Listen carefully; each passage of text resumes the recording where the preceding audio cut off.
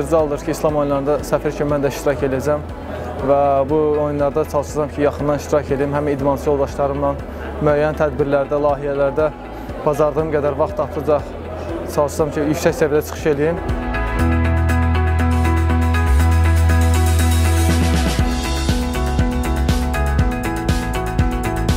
Mən çox xoşbəxtəm ki, İslam oyunlarında Azərbaycanın idmançı səfirlərindən biriyəm. Yəni, bunu Avropa oyunlarından öncə də etmişəm, amma İslam oyunlarından öncə də bunu etmək, idmanı insana təbliğ etmək, insanları idmana çağırmaq mənim üçün çox böyük şərəfdir. Buna görə xoşbəxtəm.